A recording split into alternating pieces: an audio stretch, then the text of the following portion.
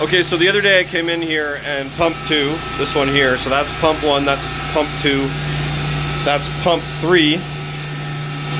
Pump 2 had a lot of vibration. The other pumps did as well, but pump 2 so bad that these gauges right here were actually shaking. Alright, so this is what I found, a cracked coupling.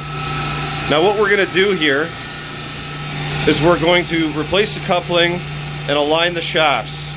I've already done it with those two, and I'm going to do it with this one here and show you the process that I used to go through and do it.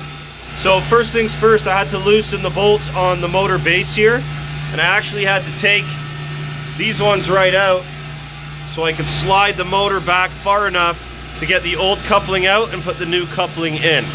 The other thing that I'm doing here is while this motor is slid back, I'm just cleaning out any of the debris because we have an outdoor air damper here, basically to let fresh air in to cool the room.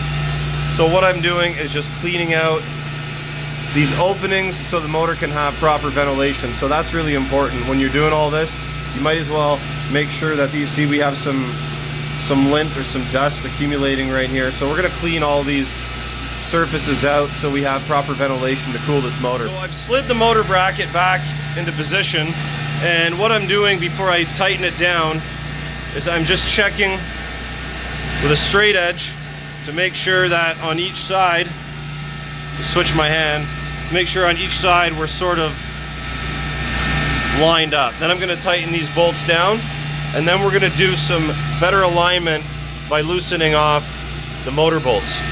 Okay, so to do a rough check on your parallel and angular alignment, we're going to use a straight edge and we're going to use a caliper. Alright, so right off the bat here, I can show you that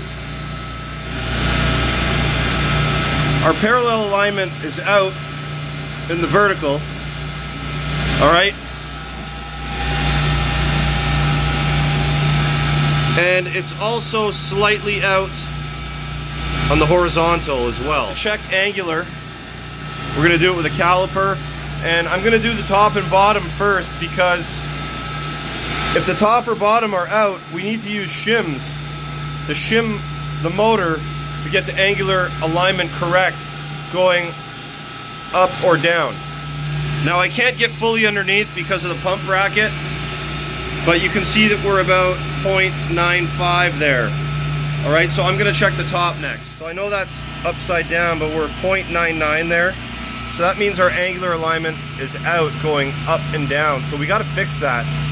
And the way we would fix that is we would have to raise the motor up from the back to close the gap here at the top. So let's try that.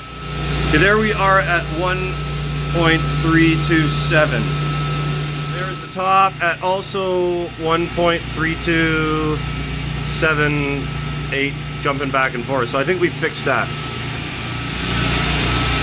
And this is how we did it.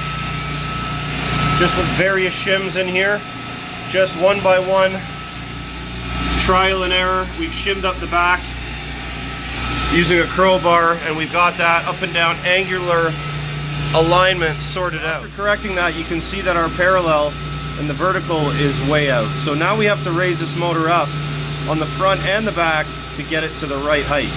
Okay, so we're almost there, but as you can see, we still have a small gap.